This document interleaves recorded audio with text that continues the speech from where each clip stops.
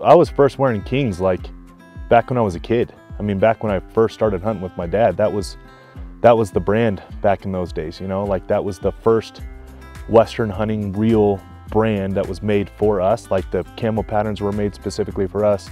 Kings was a great starter brand for me. You could get it, you could find it. I mean, it wouldn't break the bank. Like that was the camo to start with.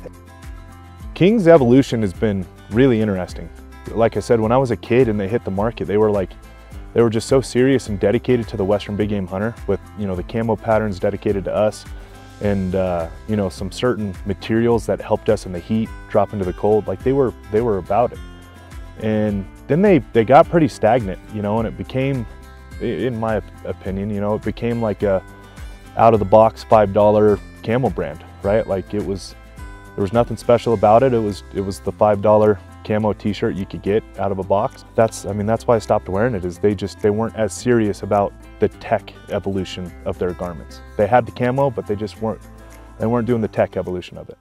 My reintroduction to Kings was really interesting. So my best friend, Clay Hill, best friend on the planet, he's a huge hunter. He's a big outfitter in Colorado, and he hunts harder and more days than really anybody I know.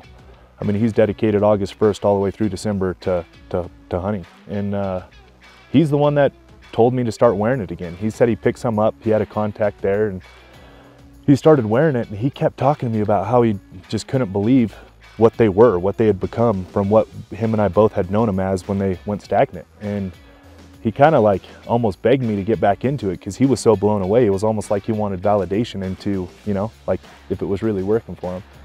And so he got me hooked up on a soft shell and a pair of pants, and I ended up buying everything else. The XKG line, like it's for us. It's really evolved now to a go-to brand.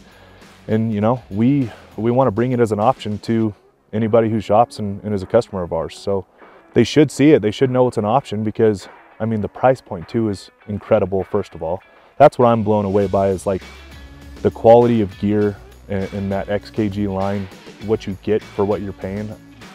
As far as our store goes, like we stay very passionate on the fact that we only have stuff in our store, in our gear shop, that we use and that we trust and that we believe in.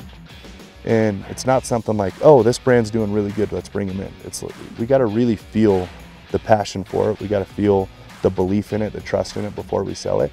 That's why we wanna bring it into the store.